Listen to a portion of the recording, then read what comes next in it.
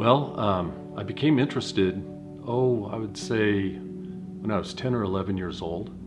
And I got up into the loft above the garage and saw some oil paints. And I looked at these oil paints and I go, what is this thick paint? And I fell in love with the paint first.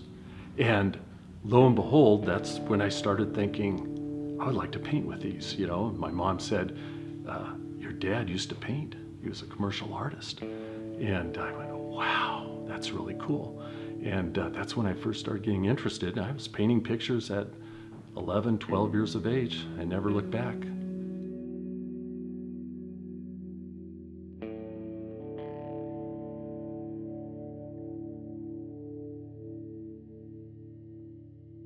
I remember going home from high school. I was 14. I'd stop by the library. I didn't have anything else to do. I had a long 3-mile walk home, so I would drop in the library and spend some time there. And I started looking at the artwork section for art books, and I started looking at all these great artists of the past and how incredible the artwork was, the romantic views they had. And I was always interested in mountains and the Western landscape. And I started thinking of those hundreds of years, 100 years ago, 150 years ago, what was it like back then before it was all settled around here?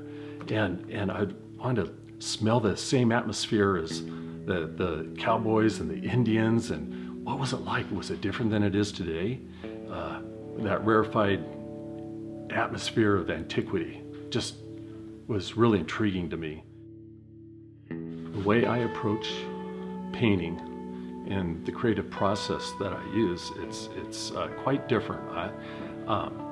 There'll be something other than what you would think sparks the idea for a painting. It could be it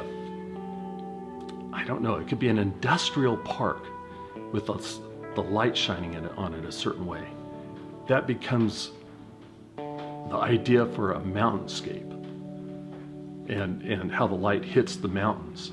It's just some little thing, you know, maybe it's a cloud effect, and then all of a sudden becomes this big epic moose painting, and so it's just not always what you think it is. I think I have an advantage. A lot of artists have to see it to paint it. I don't have to do that. I can do that, or I could just do something totally different. Just look at this place. It looks like a museum. It's just incredible. You come in here, you can spend hours just looking around and discovering different things all through it. It's just incredible. And that's how Sam has Cisco set up. People walk through and they'll discover one of my paintings on the wall. And that's what he wants. He wants people to come through and discover, you know, what's around the next bend. And that's how he gets people excited. I like that. It seems to work. I'm selling my artwork here. That says something. And my artwork fits right in.